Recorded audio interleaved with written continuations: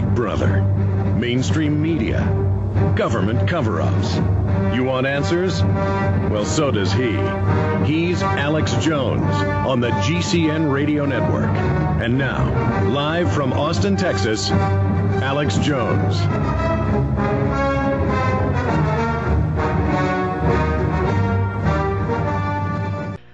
Now, let's go back to Jim Marrs with his book put out by a major publisher. Jim, before you finish up, that was quite a victory to get a major publisher to put this out.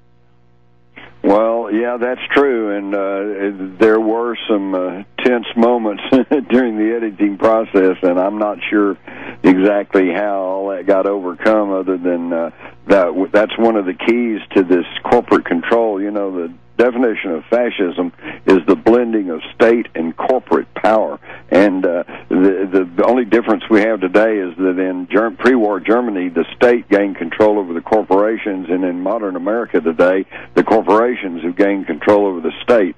But the end result's the same. It's this fusion of state and corporate power, which is the very definition of fascism. And here's what's interesting, Alex, I know that almost everybody today, Republican, Democrat, liberal, conservative, everybody realizes that we're in trouble in this country and that we've taken a wrong turn somehow. And yet, nobody seems to know what to do about it, because as you well know, they're all fighting with each other and pointing their fingers at each other, and the liberals blame the conservatives, and conservatives blame the liberals, and the Democrats and the Republicans and the gays and the heterosexuals and the Catholics and the Protestants and the Jews, and they just keep everybody fighting with each other. And I think that what I would hope with my new book, The Rise of the Fourth Reich, is that we can all turn and point the finger at the international globalists who first financed communism and then financed Hitler and the Nazis, and are now building a fourth empire, or Reich, in the United States. And they've written a bunch of textbooks admitting this. The Milner Group, the head of the Georgetown political science, Carol Quigley. I mean, we know what's going on. That's why there's so much confusion, because people can't think at that level for some reason. They've got to obsess. They can see the New World Order, and they think if you say it's multiple groups, you're giving comfort to one of the groups. No, it's like if five guys rob a bank, we're saying all five are equally co-guilty in this, and every major group, Israel, right, Germany, the communists, the communist Chinese, it's all New World Order, and they meet in these global crime syndicate meetings. We've stolen their minutes, we've snuck in their meetings, and we've got to come together against global centralized power that cuts off the drive shaft of their system. Go ahead. Absolutely, and we need to call them by their proper name. And it's interesting because they are the one group that is still politically correct and socially acceptable to vilify. They are Nazis. They are National Socialists, and we need to identify them as such and band together and point the finger at the true culprits, the five bank robbers who are National Socialists. They're Nazis. The Nazis are robbing a bank, and we need to make people aware of that. Wouldn't you agree, Alex? Absolutely. And see, they created communism because they needed a evil system to chew up countries, grab things, fool the serfs, to rebel against the old imperiums so the British could take those over. But it doesn't work as well as fascism, because fascism uses free market. It says every child you kidnap through color of law, CPS worker, you get $2,000 bonus personally. Well, they want to make $100,000 a year, and most of them do. They go out and steal kids. Or, cops, you want to share an asset forfeiture seizure for violating the Constitution, taking goods without any proof or any due process, you get money. You want to be mercenaries, getting $180,000 a year to kill innocent people and commit crimes and do all of this and run death squads instead of $20,000 a year as some grunt? Okay, we'll do it. And so that is the fascist system. It is a piratical, booty-sharing, loot-sharing system. Absolutely. And that is the very system that they are trying to impose on the United States of America. And if the American people don't wake up pretty soon and throw off the yoke of political party partisanship and start standing up for true freedom and liberty, then, we're going to all end up in the camps.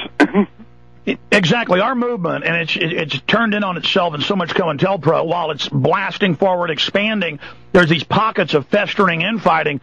Folks, it has to stop. I mean, we know they're taking our liberties, attacking our Bill of Rights. We know we can stand for that. We can stand against wars, against innocent nations. We all have to agree on that now and wake up as many people as you can instead of standing around pontificating about, who's got it honed down the best. I'm telling you, I just cover the pure research. I go where the facts lead me. And what Jim Marrs is saying is the absolute truth. It is what the evidence shows. It is history. And you try to explain to people that the Zionists worked for the Nazis and the Nazis worked for the British, and, you try to explain that they work for the Rothschilds. People just can't figure that out. It's too bizarre. These people are slick. We have their documents. We know. Get the book in better bookstores everywhere, The Rise of the Fourth Reich by Jim Marrs, already multiple-time best-selling author, incredible researcher. It's available on Infowars.com or by calling toll-free 888-253-3139. Get The Rise of the Fourth Reich. We have it in stock. It's sold out some places. Again, make this book big. Order multiple copies. This cracks the code. This breaks down what I've been trying to tell you. People make fun of me. I say, doesn't matter if it's top Zionists, top Catholics, Protestants. Just like you'll see Pat Robertson with, Al Sharpton saying global warming's real, pay a global tax. They're all together. You can read the Margaret Sanger stuff where they went and hired black leaders to fool the blacks into following them. They are slick. Jim and I are risking our lives to do this and dedicating our lives. This is not a game. You better get serious and get your head screwed on, because if you don't, folks, they're going to win and it's going to be bad. Jim Marrs, you only scratch the surface of your book because I've read it. I want to have you back on next week for 2 hours, Jim, to really, because we only got in the first third of it. I want to get into what's happening in the modern times, the Bushes, all of it. Okay, Jim? Right. We need to get into the drugging of America, the dissolution of our education system. The family, the Nazis did it all. Oh, yeah. And they're following the same game plan is what's so incredible.